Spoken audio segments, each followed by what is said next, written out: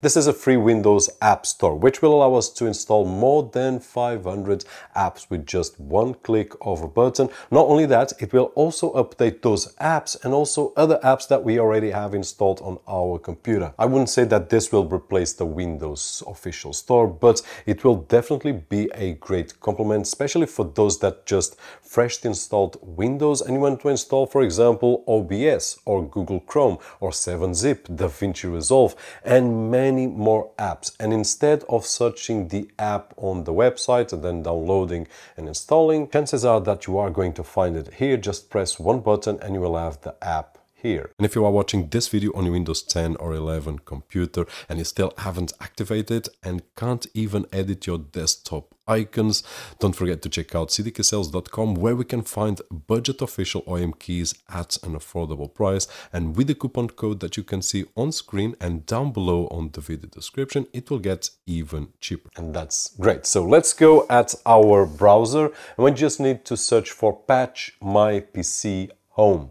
Go to their official page. It is completely free. We just need to click the download button, install the app, and that is it. Once we have installed, just open the app and you will see a list of installed apps and available apps for installation. Now, since there are more than 500 apps, I will not go through all of them, but some of those that for me are must-haves include OBS, 7-Zip, Crystal Disk Mark, DaVinci Resolve, Google Chrome, Refuge, Steam, and even some Office suite like the OpenOffice or LibreOffice. Now, on this group of apps, if you have ever downloaded and installed DaVinci Resolve, for example, you know that besides the download button, you will need to register yourself to receive the link and then download. So there is a lot of time involved in installing a lot of these apps, one of them being DaVinci Resolve. And like this, with just one click, I have DaVinci Resolve working along with all the other apps that you just have seen. Now, there is one that is outdated, which is OBS. And at the time of the recording of the video, I was actually recording the video, so I was not able to update OBS so that you could see. And I just updated a few moments ago when I was recording my Portuguese video. So it's easy as this. We just need to press one button, it will update the app, and that is it. Now, besides installing apps and updating, there are also a few other additional features. We can select, for example, the silent installation mode, which will not show any pop-ups during the installation, which was my case.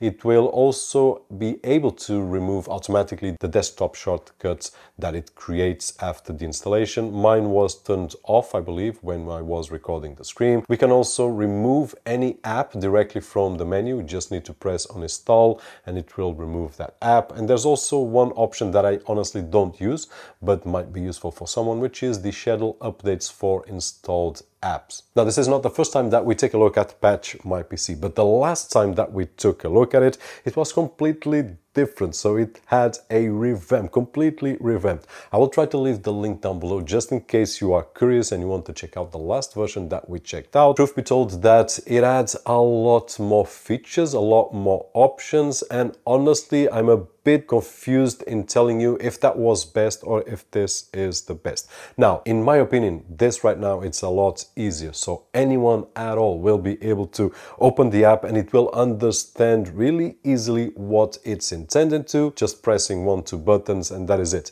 In terms of the options, it lacks a few of the options that it had in the past. So the link will be down below just in case you want to compare it just for fun. But hopefully this video was helpful, especially if you just cleaned up your PC, a new fresh Windows installation, and you want to start installing your apps. Now, in my particular case, this is the Asus ZenBook S14, which is one of the laptops that I did test out for the past 2 weeks or so. And one of the things that happens here on this channel is that from time to time, I do have a new computer, a new laptop to test out, and I want to install the apps like DaVinci Resolve to test out video editing performance and so on. And with tools like this one right over here, it saves me a lot of time, and hopefully it will save you some time as well. If that was the case, don't forget the usual thumbs up right over there, which is really appreciated on this side of the screen.